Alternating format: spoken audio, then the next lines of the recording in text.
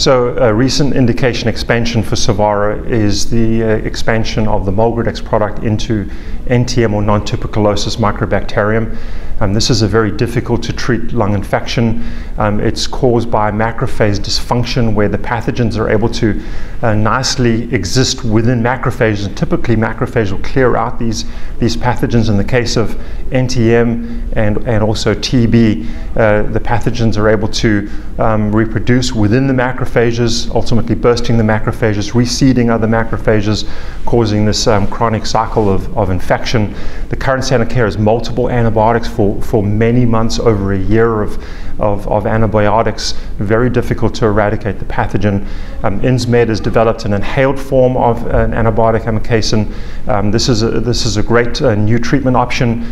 It's targeting MAC with local delivery. Our approach is different than another antibiotic. Ours is delivering GM-CSF, an immunostimulant, to stimulate the innate immune system to better clear the infection.